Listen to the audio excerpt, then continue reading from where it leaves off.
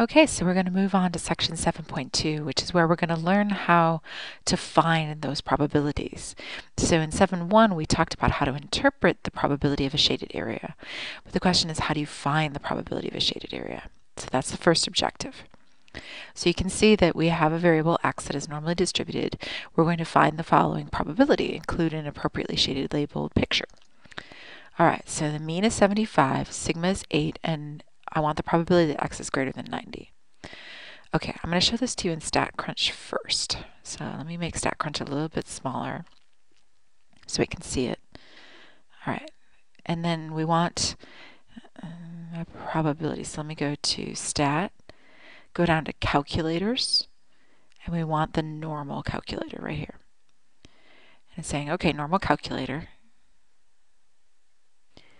So now we have to enter in our mean, which is 75, and our standard deviation, which is 8.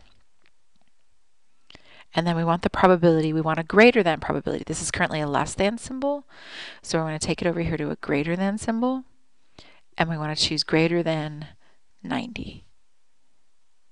Oopsie. Oh, not greater than 90. I'm sorry. It's this guy right here, greater than 90, right there. And then you can click Compute. And it finds it. See, 0.030396. I can't make it any bigger, guys. Sorry about that. That's just the way this web app thing goes.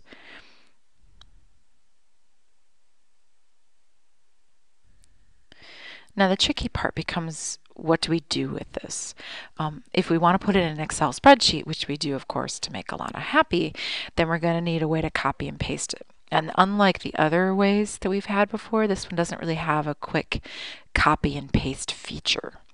We can take a snapshot of it and we can use that, or we can use something else. So let me just show you. I have Excel. I'm going to name this 7.2 example 1. I'm going to find it a couple ways. So what you can do, if you have a program, see this little sun up here?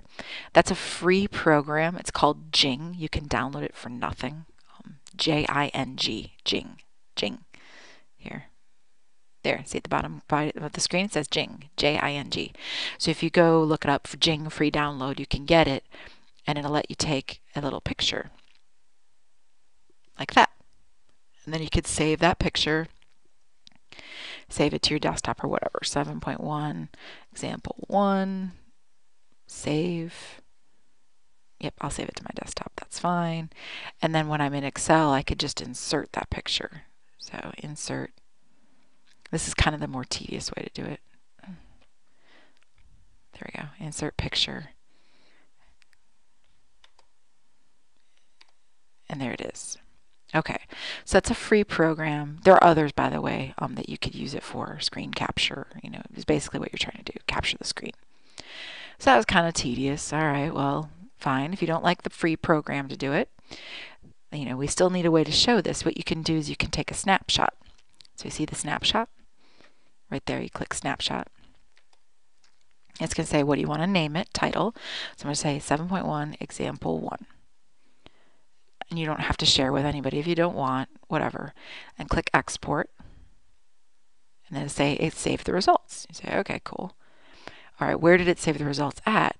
Well, that's under my StatCrunch. So you go to my StatCrunch, you go to my results. And you can see I've done it a couple times here to play with it. There it is, 7.1 example 1. So you can click on that.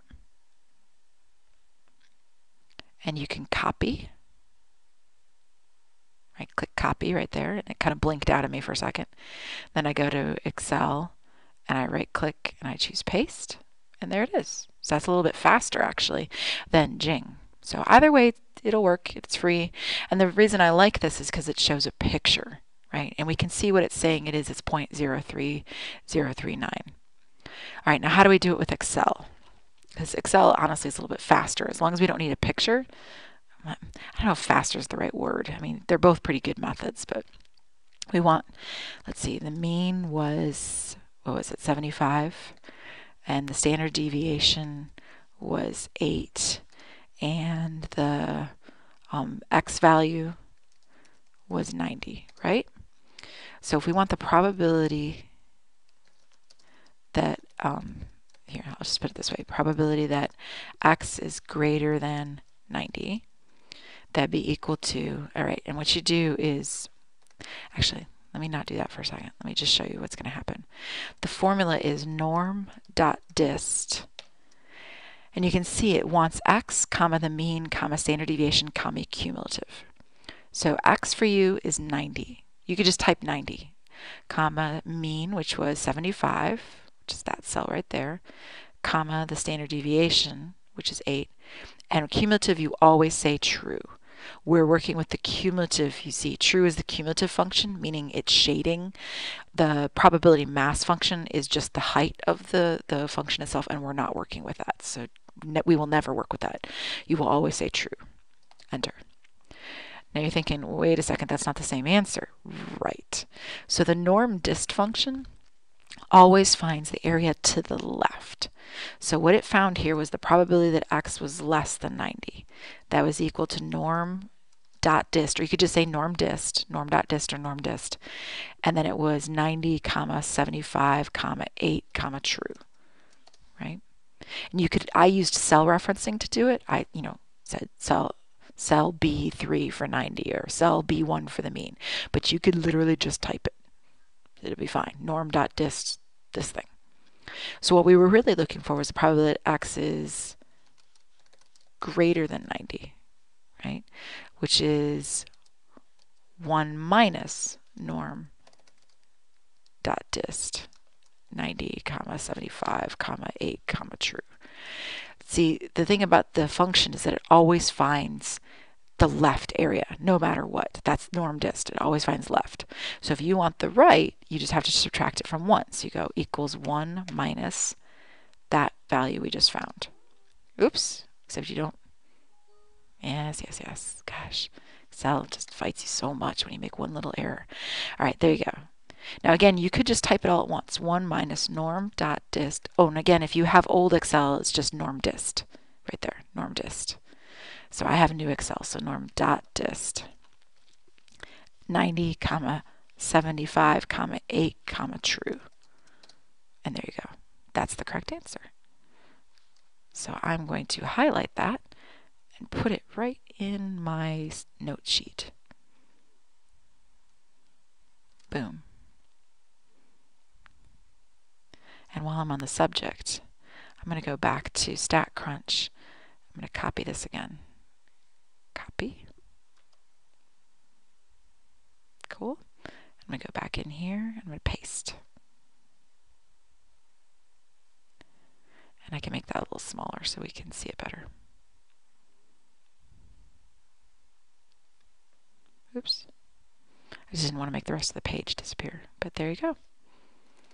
So either way you find it, it's 0.0304. And again, if you don't need the picture for things like just on tests and stuff, you don't need the picture. You don't need to copy and paste.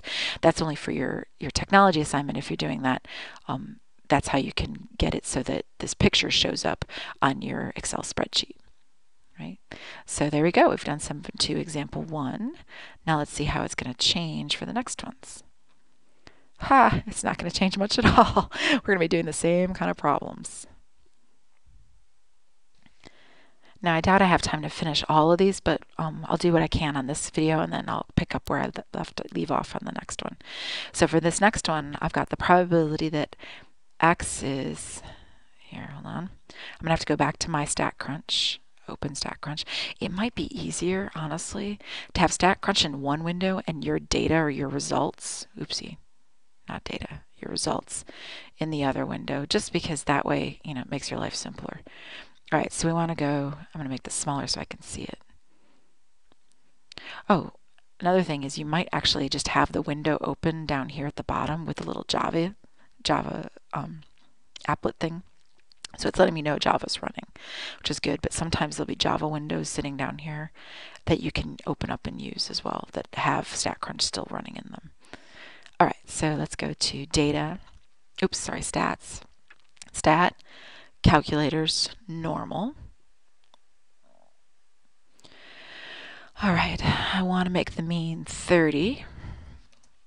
I want the standard deviation to be 4. I want the probability that x is less than 25. Ooh, 25. And then compute. And there it is. It found it for us. All right. And this one was a less than probability, so that's all great. So I'm going to save this right now. Let's take a snapshot. I'm going to call it 7.2. Oopsie. I just closed out on that accidentally. See, there it is. 7.2 example 2a. Export. Okay. So now when I go into my StatCrunch results, if I click refresh, hopefully it'll be there. There it is. So I click on that. Copy. And I go back to Excel. I'm going to make it a new sheet.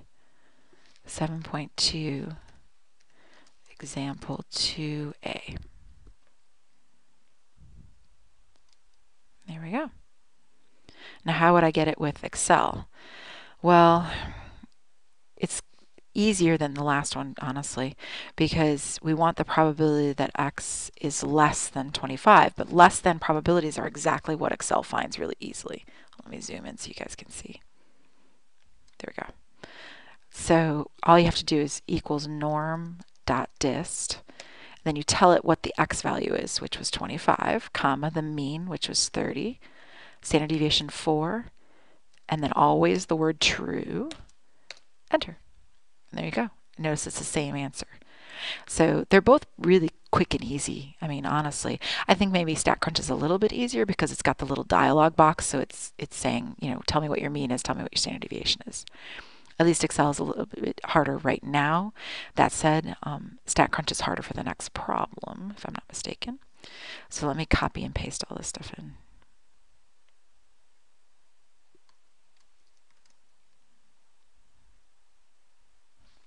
Hold on.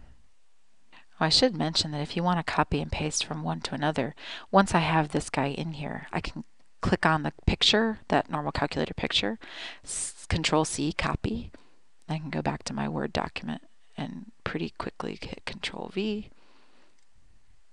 And there it is. I want to make it much smaller though. Lots smaller. Otherwise I won't fit much on these pages if I have graphs that big all the time. Cool. All right, now the next ones are in fact harder. So I'm going to stop right here and I'll meet you back here for the next ones where I have to do, looks like there's a couple numbers going on there. So we're going to have to fight for that. I'll see you then.